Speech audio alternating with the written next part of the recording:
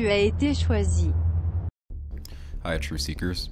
I wasn't sure I was going to get to do a video on this topic today, Cern, and how the Hadron Collider is going to be restarted on July the 5th, tomorrow, maybe today by the time you're watching this. This particular post has it all. It has Cern Gate, which reminds me of Steins Gate, an anime that mentions Cern with a misspelling several times. The headline is that the Large Hadron Collider revs up to an unprecedented energy level. The Large Hadron Collider is about to start smashing protons together at unprecedented energy levels in its quest to reveal more secrets about how the universe works. The world's largest and most powerful collider started back up in April after a 3-year break for upgrades in preparation for its third run.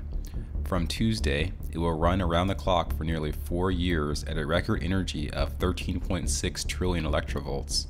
It will send 2 beams of protons, particles in the nucleus of an atom, in opposite directions at nearly the speed of light around 27-kilometer ring buried 100 meters under the Swiss-French border. And so in case you're wondering, this is where it's located. Here's Switzerland in relation to France.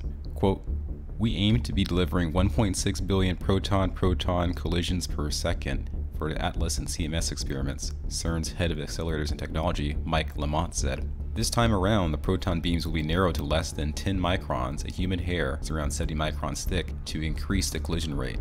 As I covered in the previous video, this strange ritual happened outside CERN several years ago. Here's a Shiva statue there.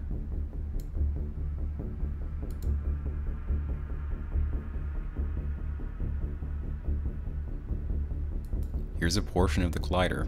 We live in such a strange world that this scientist teased the audience about the Mandela effect by implicating the name Nelson Mandela through Bond 1, the first James Bond named Nelson. This guy here. Given this trolliness, is it any surprise that some worry that portals to hell may be open if we run the collider at higher energy levels than ever before in world history? I came across this article and decided to do the video today. I never knew this. Apparently, the portal was run several years ago in 2016, and this strange storm appeared over it. The images were apparently taken on June 24th, the same day CERN scientists began the new AWAKE experiment to change the way it smashes particles together. The film in question, "What portal did CERN open now? Strange clouds hover above LHC," raises major concerns about what the LHC is being used for. The narrator asks viewers, how much energy did CERN pull into itself? Is this why the weather is so crazy all over the planet? There are many other colliders all over the world.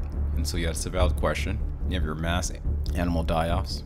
In my view, if this is really associated with the Hadron Collider's activity, then this represents a visual statement of the fact that the experimenters are not in full control of the manifestations of their experiment. We see this, but what's happening that we don't see? An important question. We just have to hope that the creator has placed enough safeguards that his creation doesn't obliterate it for reasons of curiosity run amok, or a more modern attempt to reach and then supplant God's throne. If this is not a coincidental strange storm, then this issue needs to be addressed before further experimentation ramps up. That's all, folks. Next time.